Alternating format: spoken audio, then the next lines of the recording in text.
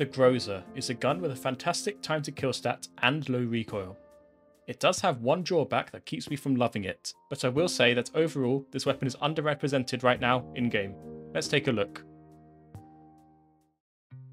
Overall, the GROZA doesn't look too impressive, sitting in 13th place in the overall time to kill summary chart. But once you look at its actual stats, it punches well above what this chart suggests. The GROZA can be compared to the UMP, AK-5C and MG36. All of these guns share the same damage model and have the same bullets to kill, but the GROZA has an extra 50 rate of fire than all its siblings, meaning it will kill faster than the rest of them. It is less mobile than the 110 move speed UMP, but it has an extra 5 round capacity. It also moves faster than the AK-5C and MG36. Additionally, it has less recoil than both of these guns, on top of a faster time to kill stat, making them very hard to justify picking. This 50 rate of fire works wonders for its time to kill, and its bragging rights start with an extremely low 185 milliseconds to kill against unarmoured, which is only beaten by the Scorpion and tied with the flaw. Speaking of, watch out, watch out, watch out, watch out! The GROZA can go up against the flaw, which has some pretty obscene damage and not look useless when compared. It does lose some bullets to kill against certain armours, but it also has more magazine capacity, 30 compared to 20. It also moves a lot faster than the flaw, with Carbine based move speed and 105 move speed, versus the flaw's battle rifle status. I want to stress how impressive this is. The flaw, in my opinion, is a bit overtuned right now and invalidates a lot of weapons in its current state. But the GROZA is one of the few guns that can be legitimately compared and not look outclassed by comparison. So that's impressive stuff from the GROZA so far. Use a one-time sight of your choice. I use the short suppressor to eliminate muzzle flash entirely. The GROZA cannot equip foregrips or change its magazine. This is a spoiler for its upcoming downside. Can you guess what it is yet?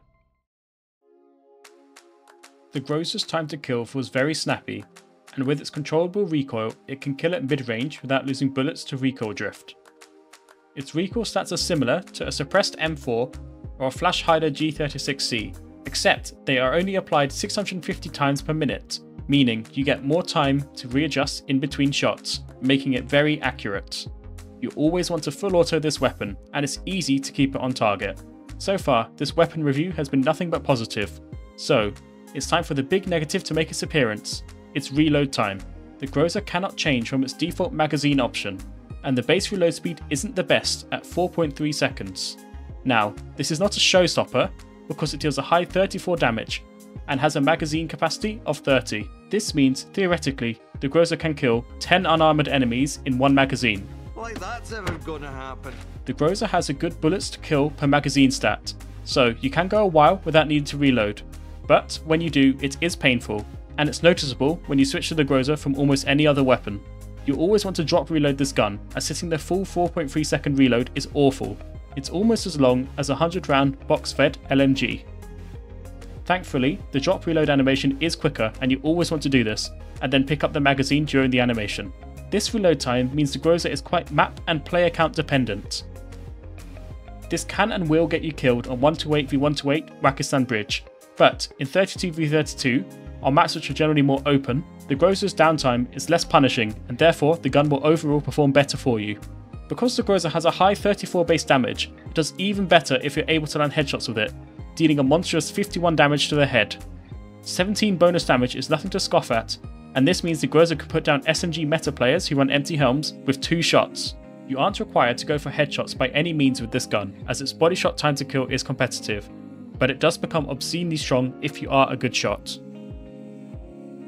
Overall, the GROZA is in a good state right now, and I would recommend giving this a try. Just remember to work around the reload time. Here's a couple of good kill streaks and also a ninja defuse I got with the GROZA. Thanks for watching.